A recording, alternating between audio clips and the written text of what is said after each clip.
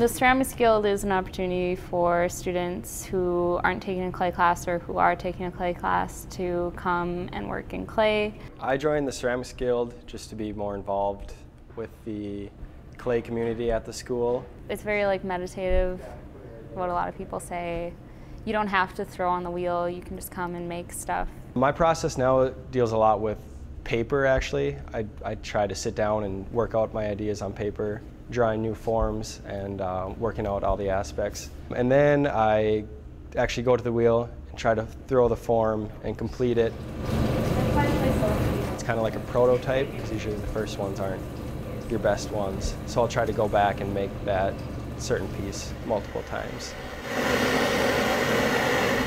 It's an opportunity to have no pressure at all. So even if you've never touched clay before, it's fine to join and be a member.